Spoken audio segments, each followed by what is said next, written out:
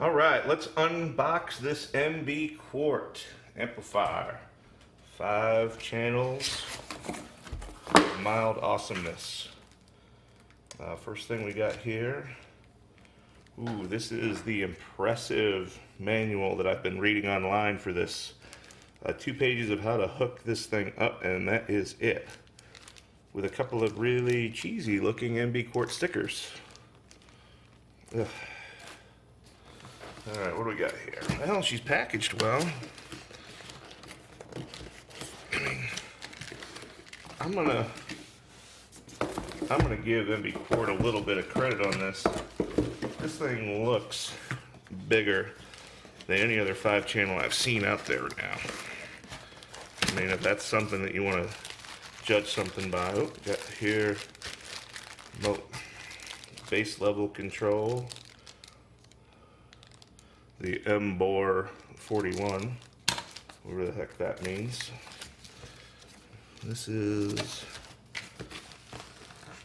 not exactly assembled lightly in this box. Some stuff there. Just gonna go out this way with it. Oh!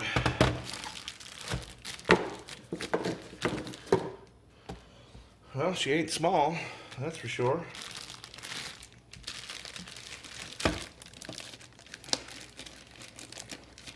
She's got some heft to her.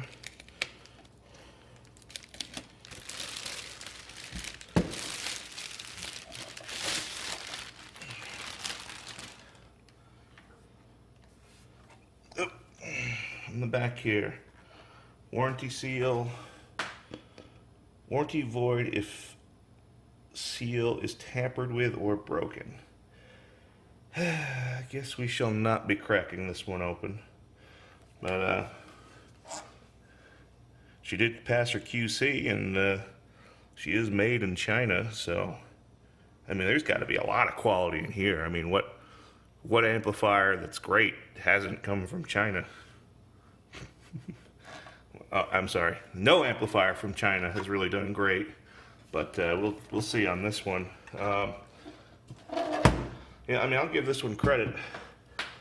If the specs come out, I mean, this is one of the most powerful 5 channels on the market. I mean, the only thing I've seen with 1,000 watts in the sub channel, besides this one, was the DD Audio D5.1000, and that one goes for significantly more money than this. I paid 159 bucks. I mean, the problem I got with Maxonics is, I mean, their amplifiers don't put out bad power, at least not for how much you spend, but they rate them through the moon, and I don't think it would hurt their sales if they actually rated them right. But we're gonna see if this one actually does anything close to what it did. Again, I mean, I think I paid 140 bucks for this. It was 159 regular. Had a sale on it, grabbed it.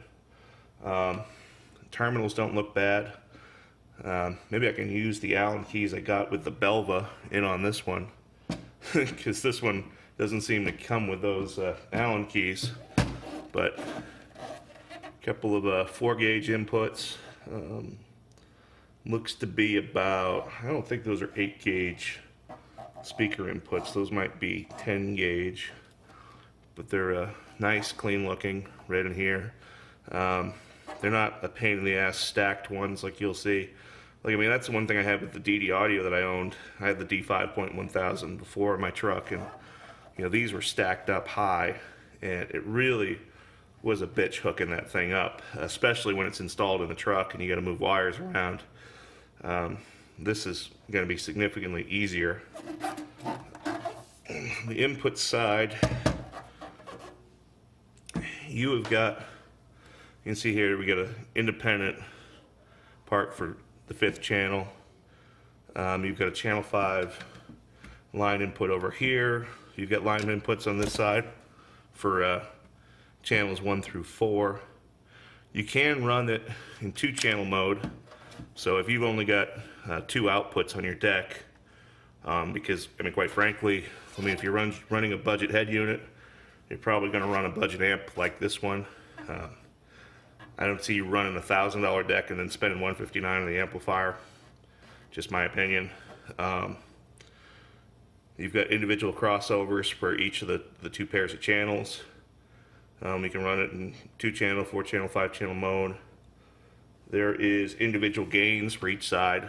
I don't know if it's going to run that way either if I just run on 2 channels. So I don't know if you're going to have to individually gain each output or not. We'll find that out when we start testing it on the dyno. But it's not a bad looking amplifier. I mean, she's not an under the seat amp, that's for sure. I mean, we're going to see what it can do. We're going to hook it up on the dyno and we're going to see what does it actually produce.